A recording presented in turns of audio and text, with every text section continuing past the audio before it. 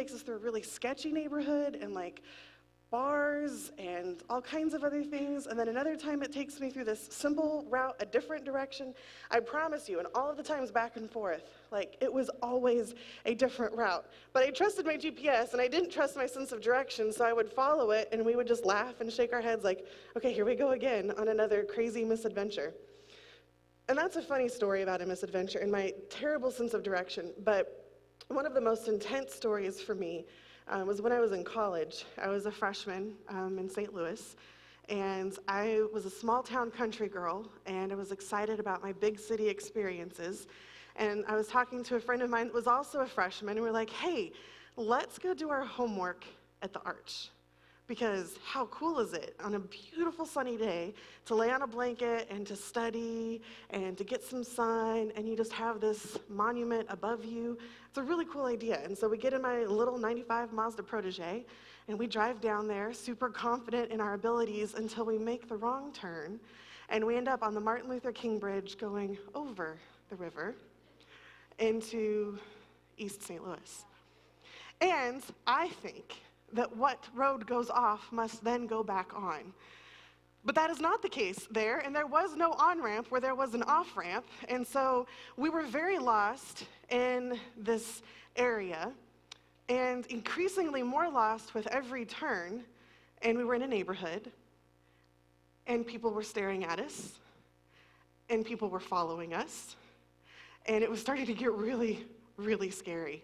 Someone tried to park us in on a no-outlet road, so I kind of drove through someone's yard to get out, and we're like panicking now, right? Like about to pee your pants, scared, and like our heart's racing, and this is like early cell phone, okay? Like no GPS at this time.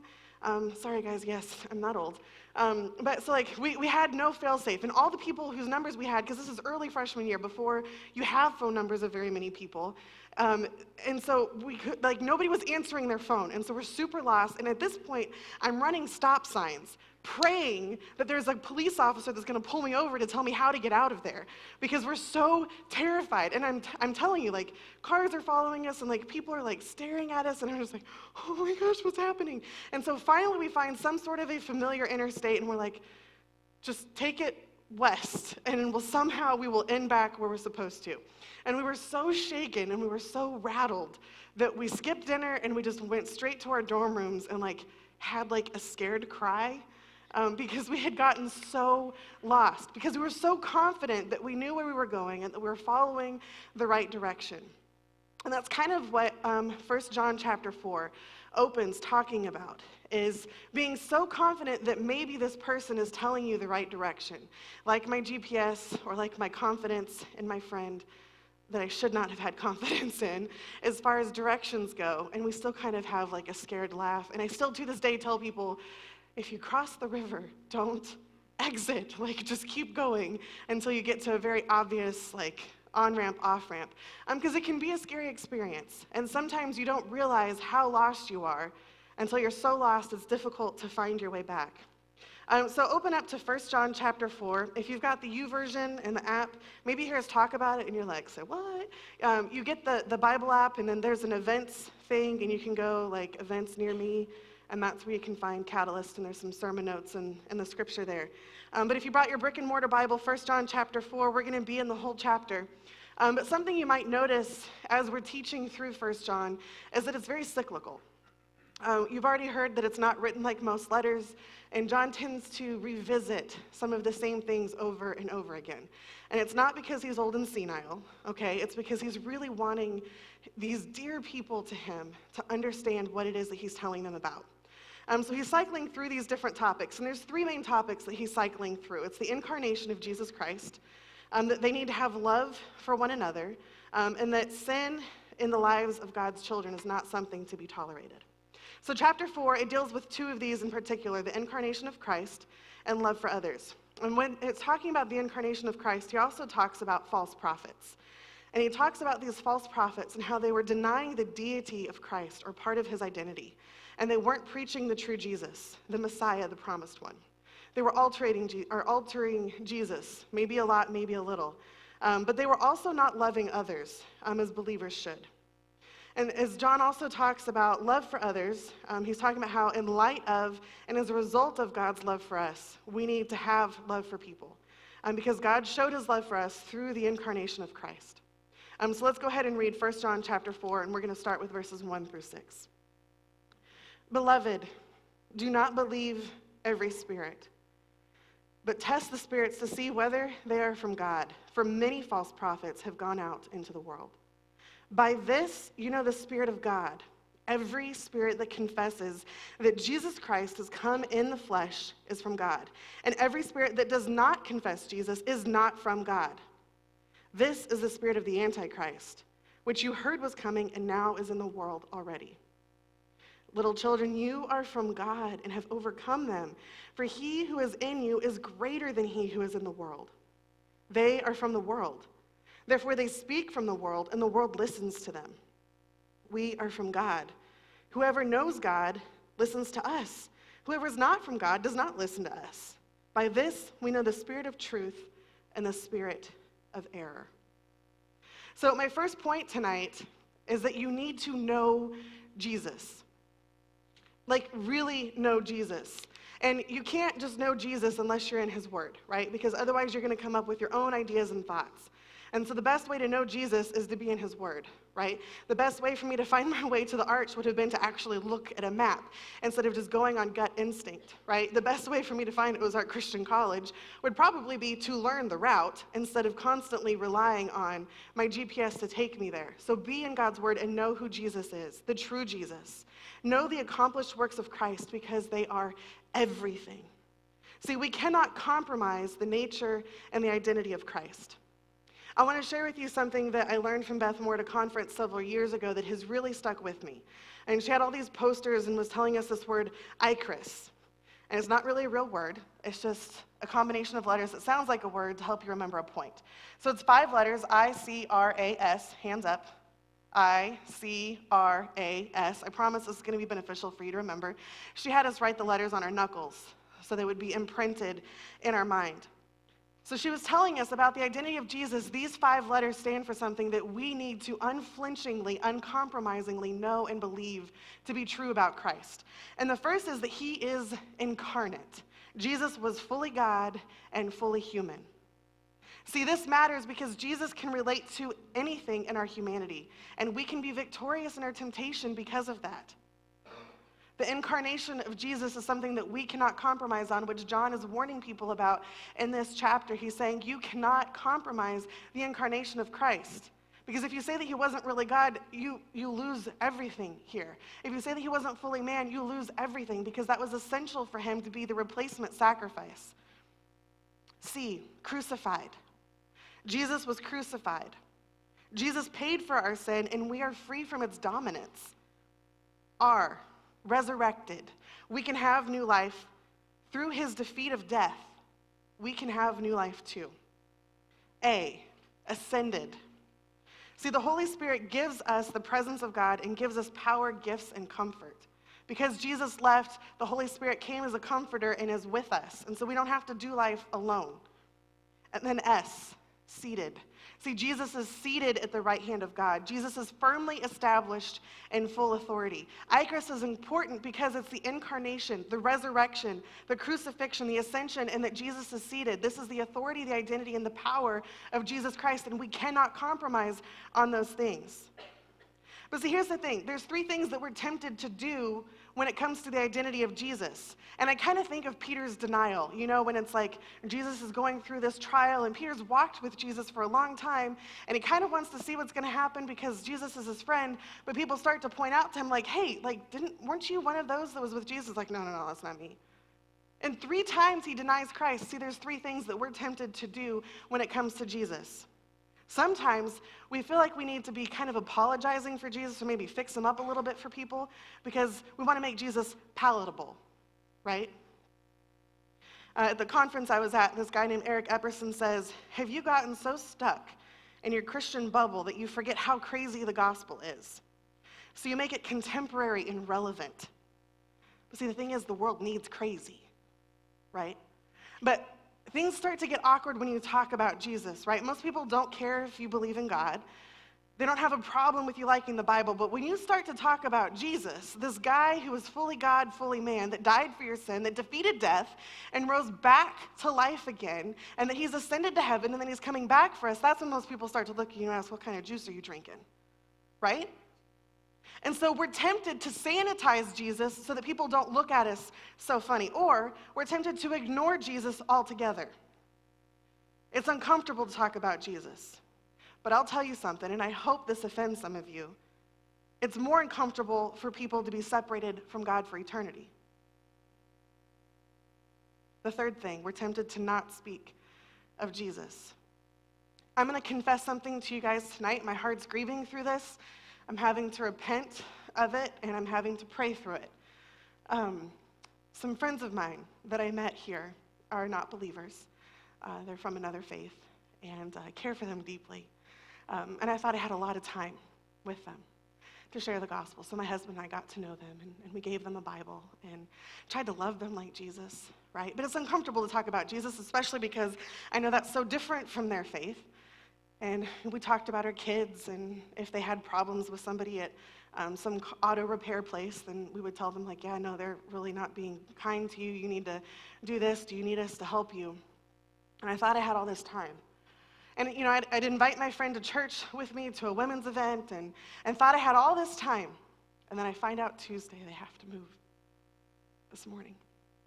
Time's up. I didn't have a chance to really talk about Jesus. But see, that's the lie, right? I did have a chance. I just chose not to get awkward about it. Because talking about Jesus can be uncomfortable. Guys, I have to live with that missed opportunity and that they may never come back. And that I could have shared the gospel boldly with them. But I was a coward instead of being bold. Don't do that, guys. Don't apologize for Jesus. If it makes you uncomfortable, okay. Like I said, eternity separated from God is far more uncomfortable than the moment of you saying, hey, I need to talk to you about Jesus because I care more about you than a moment's awkwardness. And I may be a minister, but I get nervous about it too because I don't want to be weird and I don't want to offend. But Jesus is worth it, and if I really believe that, then I should be willing to have those conversations. See, we need to know Jesus and we need to speak of Jesus. If you've talked to me for more than a minute, you know that I'm married and I adore my husband. But if I only talk of marriage and I don't talk of my husband, what kind of marriage is that? See, if I claim to be a Christian and I don't talk about Jesus, what kind of Christ follower am I? There's a quote by Spurgeon that I love, and I think it's in the app. It says, I cannot imagine a true man saying, I love Christ, but I do not want others to know that I love him, lest they should laugh at me. That is a reason to be laughed at, or rather to be wept over. Afraid of being laughed at? Oh, sir, this is indeed a cowardly fear. Why? Because Jesus is the Icarus, the incarnate one, the crucified, resurrected, ascended, and seated one, is worth it. Another quote by Spurgeon, and this is one that when I read, it just gives me chills from head to toe. And I hope that it convicts you and encourages you and motivates you as well. It says, look through all the pages of history and put to the noblest men and women who seem to still live this question: who loves Christ? And at once, up from the dark dungeons and cruel racks, there rises the confessor's cry, we love him. And from the fiery stake where they clapped their hands as they were being burned to death, the same answer comes, we love him. If you could walk through the miles of catacombs at Rome, and if the holy dead whose dust lies there could suddenly wake up, they would all shout, we love him. The best and the bravest of men, the noblest and purest of women, have all been in this glorious company. So surely you are not ashamed to come forward and say, put my name down among them. I want to challenge you tonight, though. Do you have questions? Do you have doubts about this Icarus? We want to talk to you. We want to wrestle with you through it because we want you to know Jesus. And if you claim that you know Jesus, and I say this and it convicts me and it grieves me, but can I contain it? Because if I really say that I love Jesus, I shouldn't be able to contain it. I should be more concerned about proclaiming Christ than my reputation with others. Let's continue reading in 1 John chapter 4, starting in verse 7. And I'm going to pause momentarily to point a few things out to you because we're walking through the rest of this chapter. John opens and he says, beloved. So what he's telling them is well agaped. What does that mean? Shandi, you're obsessed with agape. Yes, I am. Well sacrificially loved. Let us love one another. And it's important, every time that he's using the word love here, he's saying agape, agape, agape. And it's going to sound redundant, so I hope that you can focus on what it is that he's saying here. Let us love one another, for love is from God. And whoever loves has been born of God and knows God. Anyone who does not love does not know God, because God is love. In this, the love of God was made manifest among us, that God sent his only Son into the world so that we might live through him. And this is love, not that we have loved God, but that he loved us and sent his Son to be the propitiation. Okay, what does that mean? Fancy church word. It's the satisfactory sacrifice. That he was the satisfactory sacrifice for our sins. Beloved, so well agaped again. If God so loved us, we also ought to love one another. No one has ever seen God. If we love one another, God abides in us and his love is perfected or made mature in us. By this, we know that we abide in him and he in us because he has given us of his Spirit. And we have seen and testify that the Father has sent his Son to be the Savior of the world. Whoever confesses that Jesus is the Son of God, God abides in him and he in God. So we have come to know and to believe the love that God has for us. God is love. And whoever abides in love abides in God, and God abides in him. By this is love perfected, and this is talking about completely complete, perfectly perfected. By this is love completely complete with us, so that we may have confidence for the day of judgment. Because as he is, so also are we in this world. There is no fear in love, but perfect love casts out fear. For fear has to do with punishment, and whoever fears has not been perfected in love. We love because he first loved us. If anyone says, I love God and hates his brother, he is a liar. For he who does not love his brother, whom he can see, cannot love God, whom he has not seen. And this commandment we have from him, whoever loves God must also love his brother. So in this text, we see this unarguable statement. God is love, and if you have a relationship with God and he's in you, then you're going to love others. And it should make us pretty uncomfortable because he draws a pretty straight line. He says, you do this or you don't. Like, if you can't love others, then you can't truly love God. And see, Jesus kind of overcame all of the excuses. We might say this person's really hard to love or they seem unlovable. Well, tell them about it. So are you sometimes. So let's talk about agape for a second, because like I said, I'm kind of obsessed with it. And I'm going to talk about another kind of love too, because we're going to revisit that in a minute. But phileo is like this brotherly, like dearly affectionate love.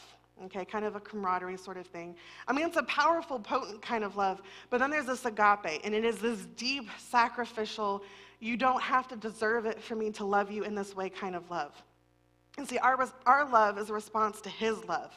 It's the self-denial, unflinching, persevering, unyielding kind of love. And see, here's this truth, and my kids may one day argue with me, but I love them more than they love me. They cannot possibly love me as much as I love them. I have loved them since before they knew that I existed.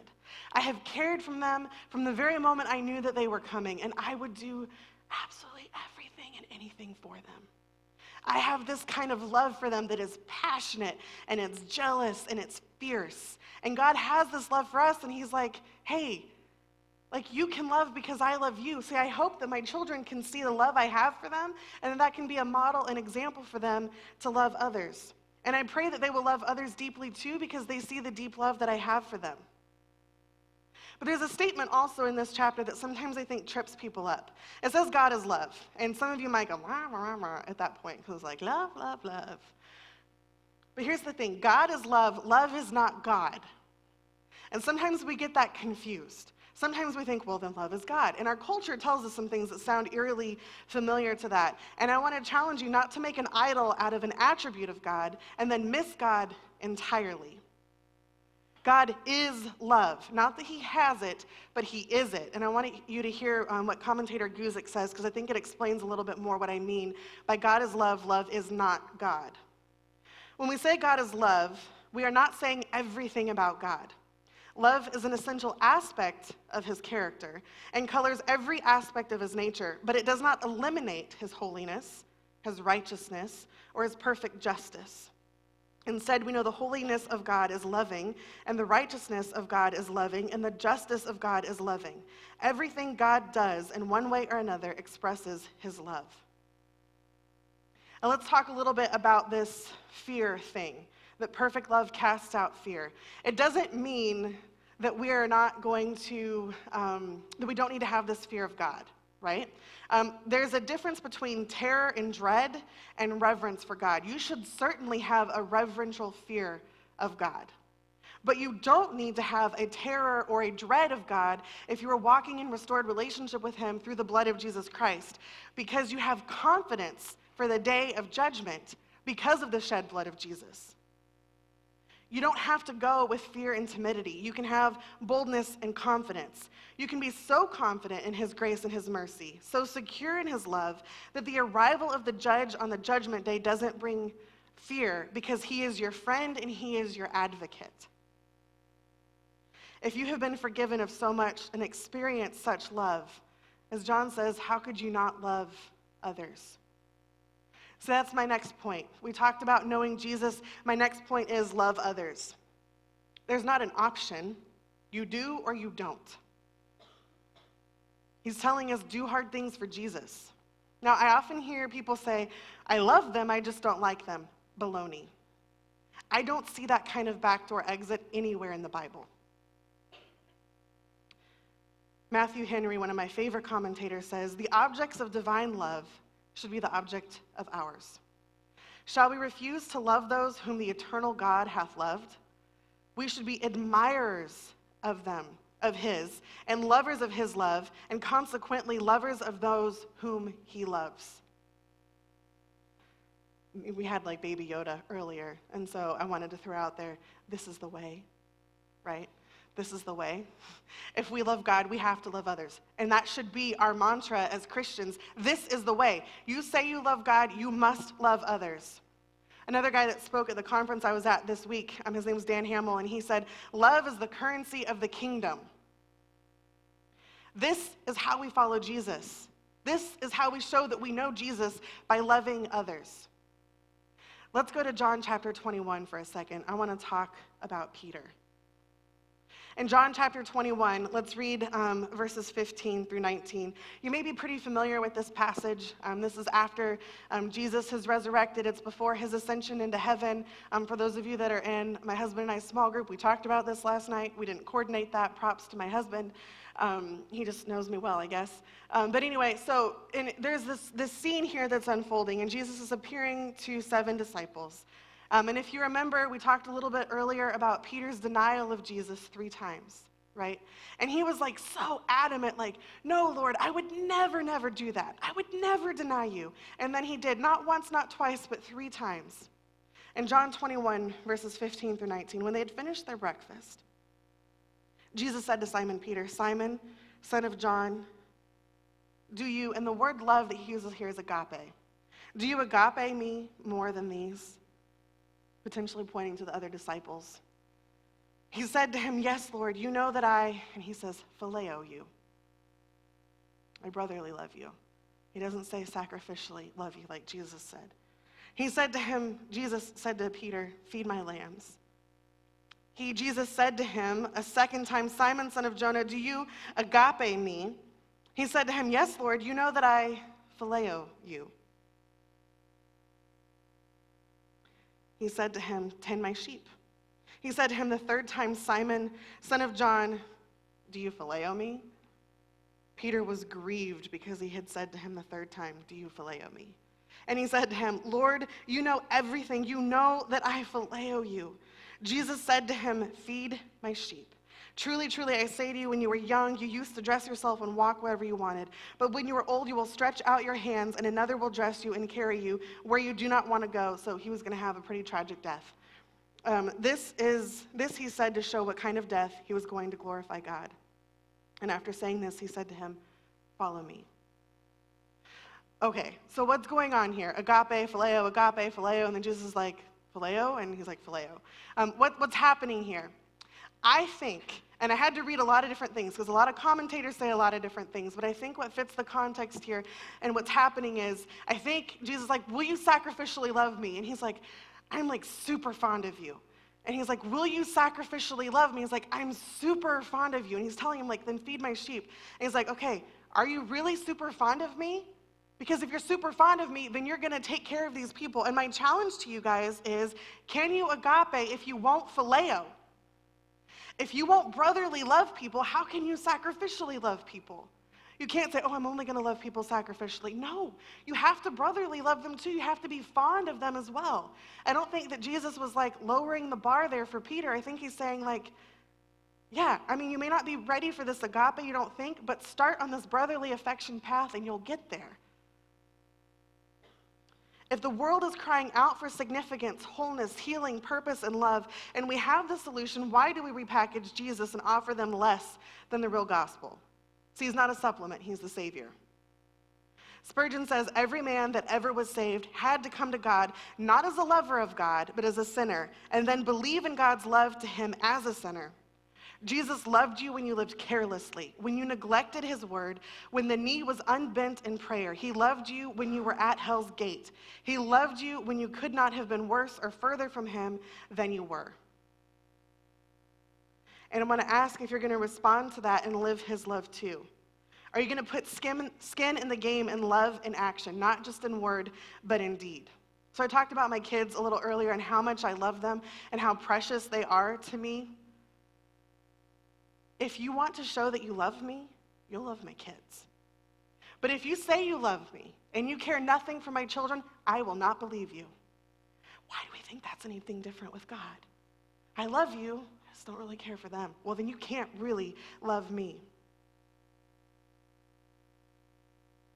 Guzik says, "Learn to love me, whom you cannot see, by loving my children, whom you can see." So are you going to deny him? Or are you going to obey him and love him by loving others? Now, maybe you don't have a problem with thinking that other people are worthy of this love, but maybe you struggle to feel like you are loved or worthy of love. And again, to quote Spurgeon, and these quotes are just so rich, so I had to put them in here. To feel God's love is very precious, but to believe it when you do not feel it is the noblest. To choose to believe that you are loved by God, even when you don't feel it. So my challenge, my conclusion, know Jesus, love others. And how do you show that you know Jesus? By loving others, right? And following Jesus' example. So maybe you feel like you don't know Jesus. Come and talk to us. Don't wait. Because like I said earlier with my friends, we don't know how much time there is for things. And I'm not trying to be morbid about stuff, and I'm saying don't put off a conversation that you think you have lots of time for, because it's not worth putting off. Maybe you just need to start loving in action and to quit making excuses and do hard things for Jesus. I don't know what that looks like. We can talk about that too. Be kind, love each other sacrificially. The point in this series that we're doing this semester isn't just to give you information, but it's to give you practical challenges and to show you that it's not that hard to do what Scripture says. We want to spur you into action. So as the worship team comes up and we conclude tonight, I just want to challenge you guys to be thinking about how it is that you can love in action. Do you really know Jesus and do you really love others, or are you making excuses? Pray with me. Our Heavenly Father, God, I just want to thank you for the words that you gave John to give to these believers, and that it is so applicable to us today. Father, I ask that for those that don't know you, that they would initiate conversations, that they would respond to the prompting of your Spirit, that they would start to investigate what a relationship with you looks like. And Father, for those of us that say that we love, but that we fall short of taking action, God, that you would convict us, that you would make us uncomfortable, and that you would open our eyes to opportunities to really love people the way that you call us to. God, we tend to complicate it. We tend to look for reasons why we don't have to. instead of seeking out reasons and ways to love others. God, I thank you for all the people here and the fact that they chose to spend time in community with others, worshiping you and hearing your word. I know there's a lot of things that are going on in their life, but God, I just thank you that they made that a priority tonight. It's in the name of your son, Jesus Christ, that we pray.